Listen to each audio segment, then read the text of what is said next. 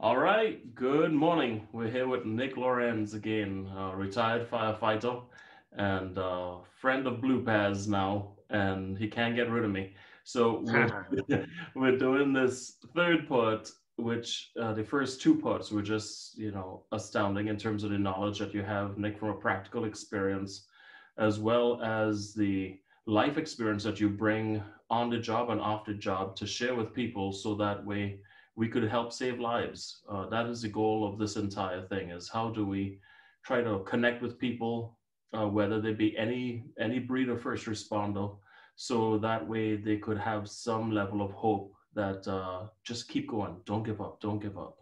So thank you for being here, Nick, and I want to maximize on your time and less on mine, so I'll turn it over to you. I like when you're talking a lot more. Thanks, Doc. Good morning. Yeah, I had such a that was such a great experience to share with you. I didn't know what to expect, um, but we wanted to kind of dive into more what we're talking about here and PTSD, the post-traumatic stress disorder, disease, illness, injury. I know we everyone wants to modify the right word, the right way of looking at it, but in that attempt to do that, what we're trying to do is understand it. And shell shock, 70, 90 years ago, this word has transformed in the last century. But there's no denying that what it is real, um, and that it will affect everyone under no prejudice. Um, and that's not something that I thought was the case. So the reason, how we define mental health conditions, and by we, I'll speak for myself. Having served in the military as a young man, that is a culture for 4 years where I developed a can-do, adapt and overcome attitude. And so, in talking to the kids, like any experience in life, it's what you make of it. And I made a lot of it, but I also gained some poor perceptions of what I thought things were, based on a culture of hardened warriors that I didn't transition in the fire service. They parallel each other, public safety and the military. So my thought of going into the fire service, and if someone were to have mentioned those four letters, PTSD, I would have said, and I can recall so clearly throughout my career, going that how could this job give someone PTSD? You would know that right away. Um, I, I I prided myself on being calm, but we'll get to that in a minute on intense calls, because what you realize is you're hiding. It's such a powerful front that you can only carry that on for so long. So my what I thought of when I considered those four letters that I struggled with forever to even admit that I was diagnosed with. I later found out the denial of diagnosis, because I could be sick and injured, not well, but do not slap that label on me. I'm anti-labels. I don't like being put in a box. So even with religion and politics, I just, don't put me over there. Don't put me here. And so with PTSD, I didn't like that either. And throughout my 20 years in public safety, when we would hear about a member or even an associate, a peer, not necessarily in the fire department, Scottsdale, but maybe a partner of ours, was suffering from some mental health issues, it was very private, understandably so. It was very concealed. It was like a top secret thing. So you reach out to these members. None of us know what to say. None of us know what's going on. You don't know anything. And so you're left for a little mystery and what if. And I seem fine. I'm excelling. I'm functioning. I had all the bullet points, and I think a lot of us firefighters and police officers do, is you evaluate your resume or your accomplishments and suppress that I'm not an alcoholic. I'm successful. I'm not struggling with anxiety and depression. I'm working hard. So again, it's how we look at these things internally that are screaming at us. I remember being diagnosed with ulcerative colitis. Okay, some ulcers from stress, and the doc, maybe genetics. So it had to do with the combination of what I was eating, the alcohol I was drinking, and the amount of stress I was under. Ulcerative colitis is a thing in the past, but that was a sign. Not sleeping, anxiety. Yeah, you have general anxiety disorder. You get red flag after red flag if you're like me pursuing some, hey, I'm not quite right. But for the average run of the mill person that's kind of ho humming along, maybe is an alcoholic, maybe is more of a even keel person, there's still a fear of talking about this. So it's still very present. And cut me off at any time, Doc. But I received a Well, call. I do want to ask you a question about that because, it's been my experience, Nick, and you tell me if you think this is true, that when guys do come forward and say something, other guys judge them or gals judge them as being weak. And they say, well, I've been on those same calls and I don't have any issues. So why does that person have issues? They're just weak. They probably shouldn't be, riding with us because, they can't handle those types of calls. Did you ever get judged like that, or have you ever heard that? Because I have. Yeah. Have I heard it? Absolutely. Did I do it myself? Yep. Yep, right. Yep. And it's interesting because we had a suicide. Well, we've had many suicides, but we had a suicide a year and a half ago, and of a firefighter, and he was a guy that was adamant in saying that when people died by suicide, they were weak. He never understood it. He said, I don't get it, and I don't know why anybody would do that to their family, but yet still he did it. And it was a ginormous shock to everybody.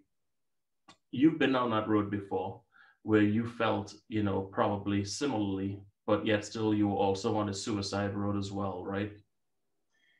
Yeah. Yeah. That was right before I decided that hey, I need to maybe take some action. It's one thing to be an alcoholic. It's one thing to have areas of your life that you struggle in. We call that being human. So when I realized that I had everything that I had ever dreamed of, and what I mean I dreamed of, I didn't dream for mansions and sports cars. I dreamed of a loving, supportive wife that valued the same things I did, but was keeping me accountable.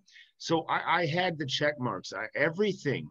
Boy, it's like I don't understand. So I didn't put myself in that category of potential people that could be suffering from PTSD. But when I'm glad you cut me off because, or not cut me off. I'm glad you interjected there, Doc, because what I was about to say is the call I just had with a gentleman who's still actively on, who is a good friend, was a partner and good friend when I was working. And yeah, they're at a point where hey, here's what I'm doing about my PTSD. I mean, what a wonderful thing to hear. And here's how it's gone culturally. And by no means, people, wherever you're at or whoever finds this video, no way, no shape, no form am I criticizing a city or municipal fire department. No way. We all scratch our heads at how to help serve our members when they're going through physical and mental injuries, and mental are just sometimes more private and less understandable. So when I believe the biggest for me, and from the dozens of people I've talked to now, there's a lot at stake when you ask for help. There's a lot at stake, and mainly it's internal. It's how you think people will see you. Will this hurt a promotion? If you're even thinking rationally like that, um, you're way ahead of where I was at. I didn't think of those things because I did not, would not, could not have PTSD. I was a Special Forces Marine. The only people who get that are the guys you see, the amputees, And the guy on the movie with a scar, and I served with some of those guys. They can have it. But the mom who got in a car wreck, the 10-year-old, verbally, physically, come on, seriously, you don't have it. So it was a very sacred thing to me that only the hardened warriors who have been through the most horrific combative hell could. That okay, now I can understand how you have PTSD. And those thoughts, those internal conversations, we helped a gentleman while I was on. The department was helping this guy with PTSD reintegrate. He's a success story because he's still on the job. I mean, they're all success stories. You know, I'm alive, right? We can talk about that and how suicide will slowly creep in. But I remembered this gentleman leaving and our crew turning around, walking inside going, I don't get it. We've run those calls 1,000 times. I don't get it. How could anyone be struggling with this? And then to carry it on is, hey, they say 5%, you know, we got to cut out those that can't keep pushing forward. So, you know, I had said, thought, and fantasized every incorrect way of looking at PTSD. And so for me, when I looked back, when I was diagnosed, started treatment, was in that suicidal state, and I want to talk about that, how you can have everything and even say things like the gentleman that took his own life said, and I believe a lot of people who do take their own life are those people. And I was certainly on my way, which in that process I could not believe. But going back to PTSD, there is, do I have this? What does that mean? How is that possible? And if I come forward to even begin to ask for help, what does that do for me in the rest of my life? Those are real concerns. I had them. I had an opportunity when a chief who noticed things, because I couldn't hide, it was spilling out. You can't hide 20 pounds of weight loss and other behaviors that didn't seem consistent, but still highly functioning. Always taking care of the crew first. That was the best distraction I had. And then at home, be busy, more on the plate. Can't stop for 1 second to sit with what's going on in your head that you deep down know. You deep down know. And this is, I'm gonna, sorry, Doc, but I want to share an example. When I was talking and helping some extended family and friends, my best friends, in-laws, his parents, with a nephew who was struggling with substance abuse and some other mental health disorders. Now, forgive me, but this older woman, you know, from a generation, she's in her 60s, incredible human being, could not understand, put the bottle down. She could not understand addiction, didn't believe in it. And so we had a great conversation. We've been talking, and I said, okay, I'm going to go somewhere I don't normally want to go to make a comparison. You don't understand PTSD. You don't understand addiction, and you're questioning its realness. You know, this is a problem we have. Just, I don't get it. You don't have to get it, but let me do a comparative for you to this particular mom. And that comparative was, she's overweight. And I said, here's something I don't understand. And forgive me, but this can touch people. Truth hurts. And I didn't like my own truth. I still don't. I still struggle with my own truth, that I hear my voice all the time. Hypocrite. That's not true. But it's a good critic. We have a good relationship now. But I had to bring that up, that I don't understand how someone could be heavy and not lose weight.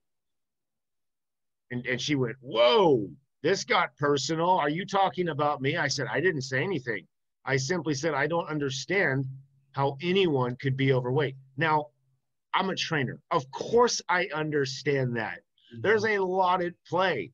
but it's also taking responsibility for our own health, mentally, physically, spiritually, or all the areas of your life that are you.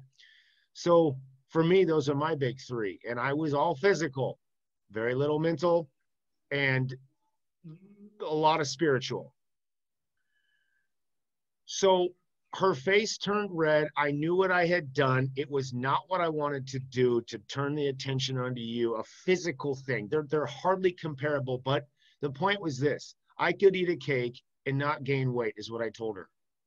My sister, same mom and dad, my sister, blood sister, could think about the cake, look at it, whiff it, and gain 5 pounds. How is that fair? Right? So it's not a matter of fair. It's a matter of what is. It's our thought towards things. It's our genetics. It's our lifestyle. It's a combination of so many things. So when she says, put the bottle down, for crying out loud, I don't get it. My response is, put the fork down. I don't get it. So they're both completely ignorant is the point, and they're wrong. And we need to understand. We need to ask better questions instead of saying, I don't get it. And sometimes putting up a wall. I did, so I'm guilty of this. So that unfortunately is a rude way or a truthful way of waking people up to, okay, I'm open to now clicking on my other part of my brain to understand something that I don't. We need to understand it physiologically. We need to understand that person's background. And in the 3 conversations I've had in the last week, what I've realized with public safety members is they all have, now this is not everyone, but these 3 and myself all have childhood issues.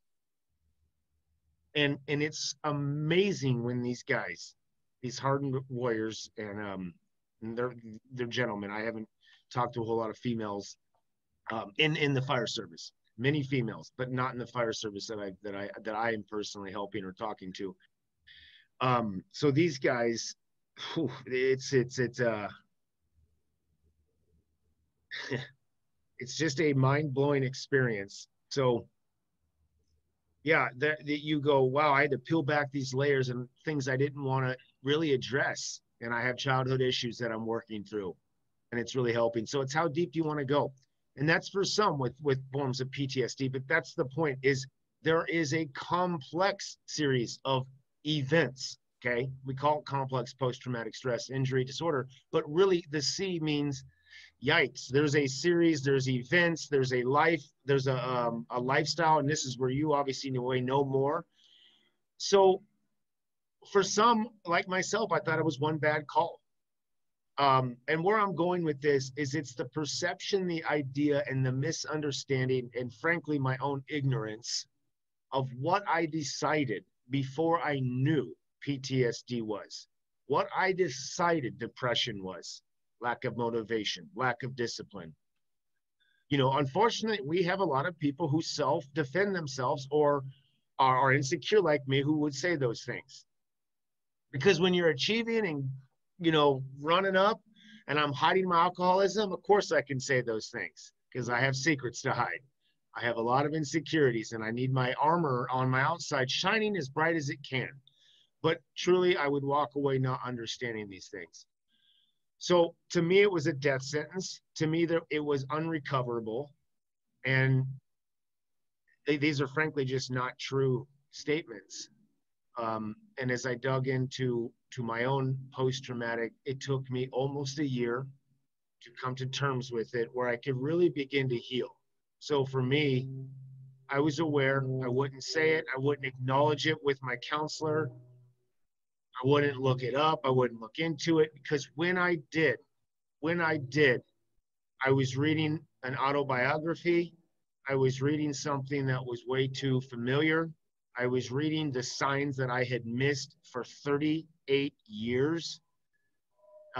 Because again, my ignorance on PTSD was some flashbacks and nightmares.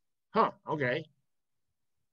I don't, you know, but, and then over the years, I find myself obsessing with those calls. Where did I go wrong? And why do I still hear that guy's voice? I'll never get that taste out of my mouth. Why do I never want to be at work? Why am I pissed off? Why am I not sleeping? Why am I treating patients worse? And maybe I'm not, even when I was doing well. Why do I feel a constant feeling of guilt or shame, or just the bigger incidents would come and all around you slows down? And for me, all the anxiety I was carrying, all the insecurity I was carrying funneled into this perfect,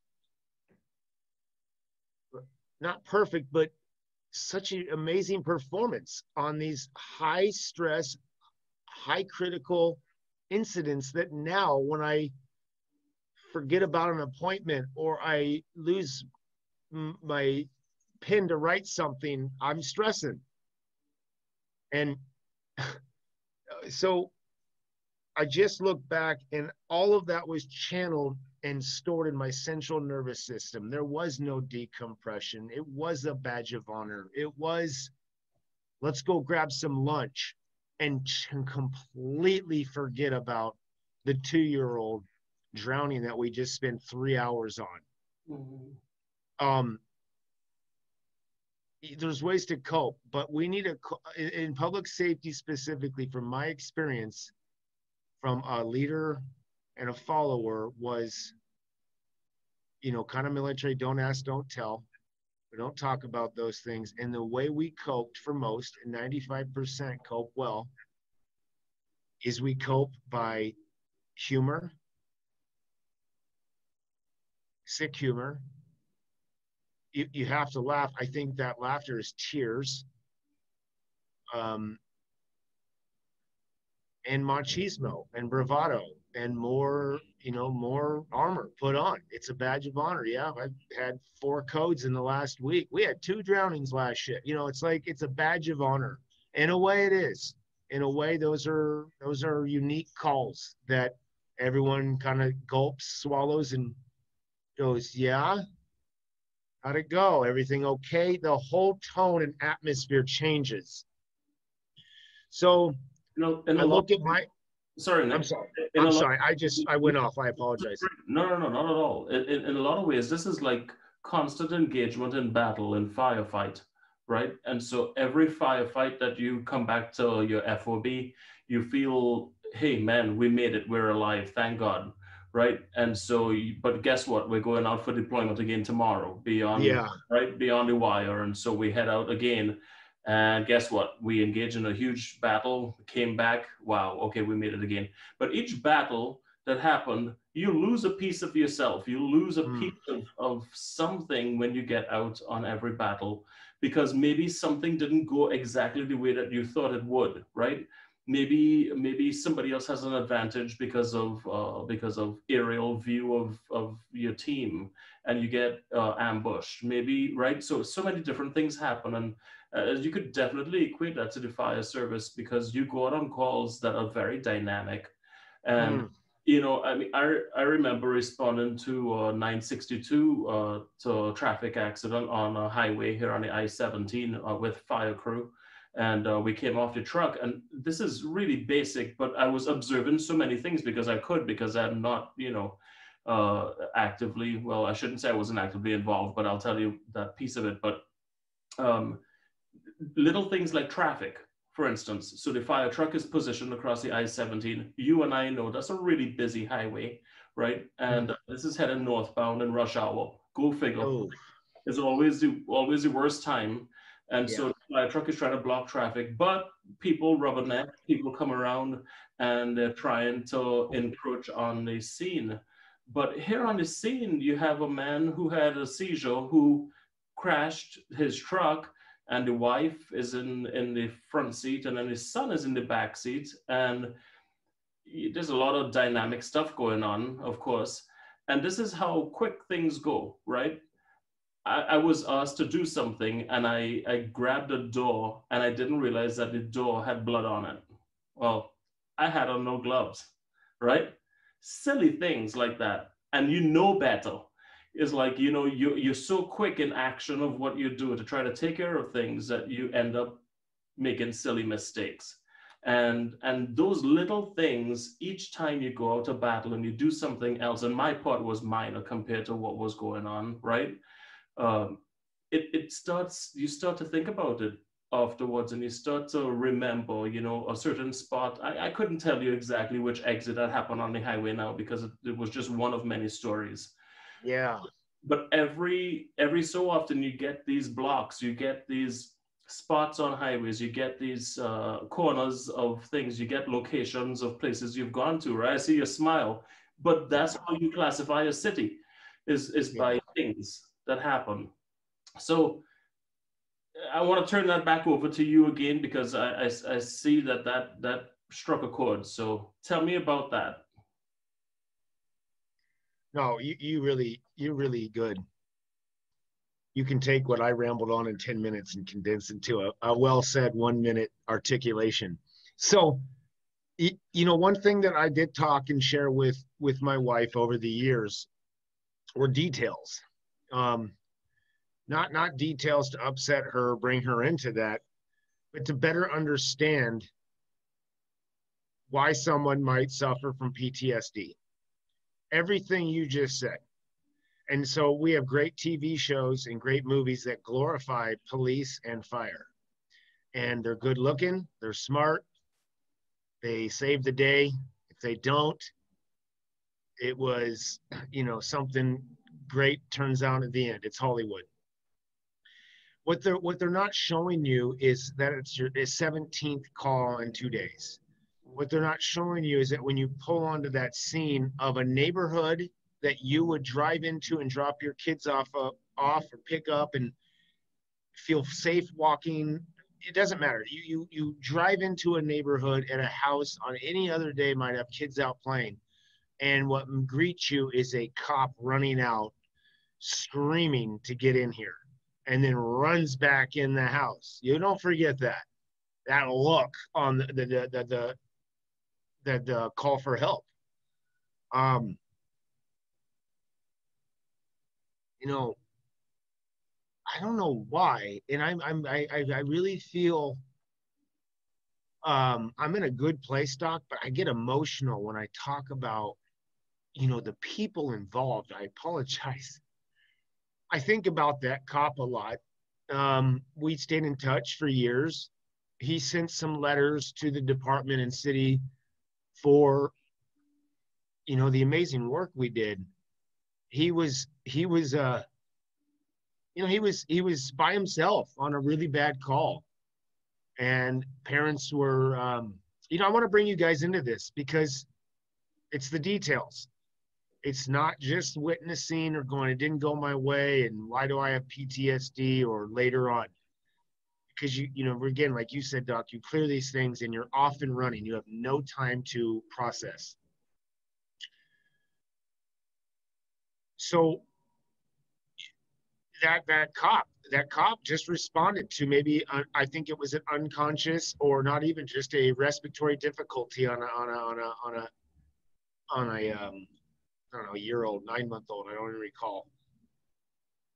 But you know, we showed up, and it's not the kid, it's not the baby, it's the parents grabbing you, and you know, looking at you, and maybe not screaming, but begging you to save their kid's life. The same thing that I would do as a father, the same thing I would expect a mom to do.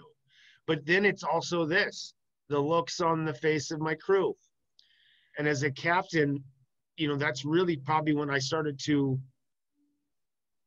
unravel, because I guarded and protected my guys so much. I saw the problems we had in the fire service, and I said, this is my franchise, my crew and station. I took so much pride in you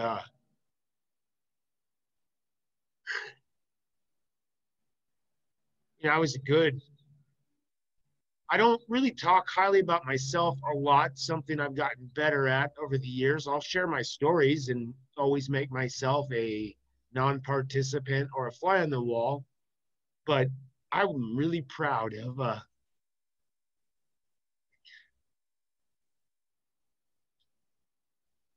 the the way I conducted myself as a captain. And anyone who's ever worked with me would say the same. So in doing that, I remember that crew, we had a senior engineer, been on for about 19 years, medic, who was charting. I was skills, and my best friend at the time, I mean, still best firefighter partner of all time, still a dear friend, just looked at me with that look on their face. That's what I don't forget. And the look of, come on, Nick, you got to, do something, and froze.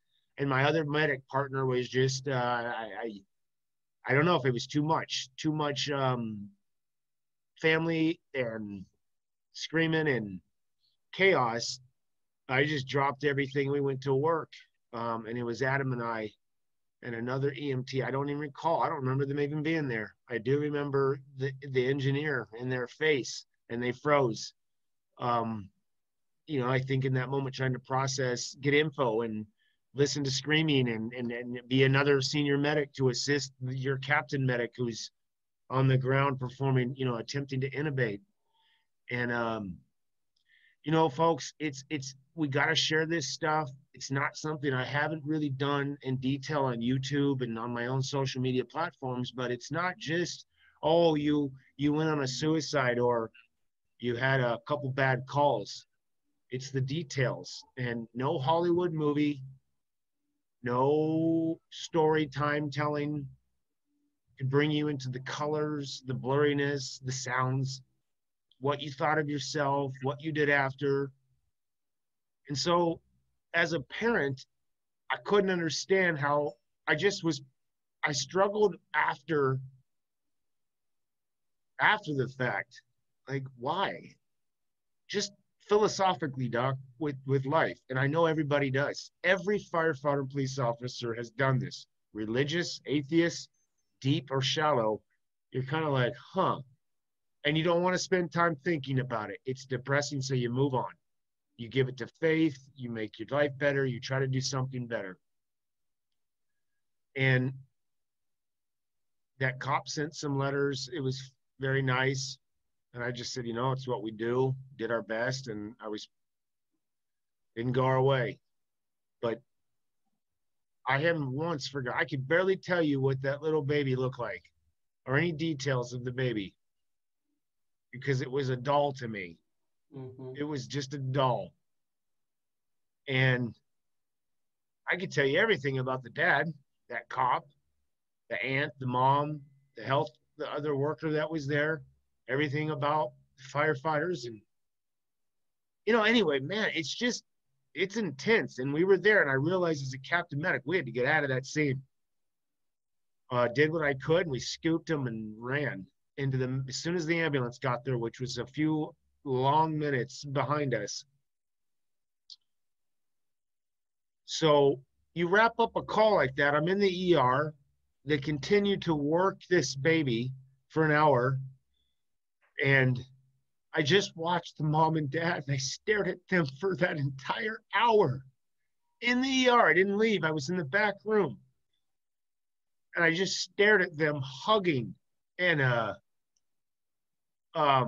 grieving, and I don't know why I did that, because I could not understand why my babies were still alive and healthy and doing well, and I had it all, and I was just a part of someone's worst day, and I couldn't save that baby.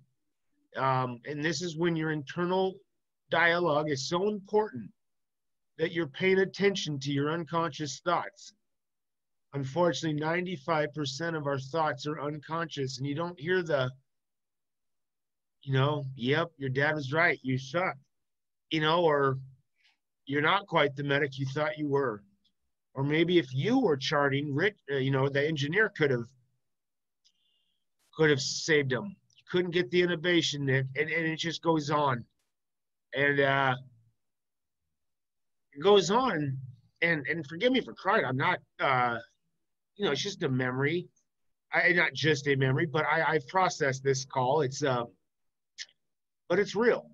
It's real, and it stays with you for life. And I think about those parents. I don't think about the baby. I think about the family all the time. That's what. So when someone goes, "Oh, did kid calls mess you up?" It's how I thought of myself regarding those kid calls. It was my emotional, empathetic, my empathy. Sympathy is good. You got to guard your empathy. I was too empathetic with parents and family members, and gave too much of myself. And you said you walk away, you're never the same. But I cut a piece of my heart out and gave it to them. You know, um, so there's each one of us come in with our unique experience in our life. And I came in on fire and motivated, but I was a scared kid inside and I was guarding that. And I played G.I. Joe and I played it so well that I convinced myself that I am all these things. And I had to prove it to everyone. Remember, when you're walking around with a tattoo on your right arm, you're physically fit is humanly possible for a dad. And it says USMC, and everybody knows you as a Special Forces Marine. That's something I put on myself. I know Nick's a second generation. These are my internal thoughts, of course, but it felt good. It felt good to get that pat on the not a pat on the back, but a dude. Tell the guys that one time when you did that. I mean, you're reliving high school war stories like Uncle Rico at 40 talking about high school football days. But I was like, oh yeah, I did that. And every memory that I had initially in counseling, and I see firefighters walking around with this, is the cynical, bitter nature that we develop in police and fire. It's true. You always go, why are these cops buttholes, or that firefighter's a dick? Excuse my language, folks.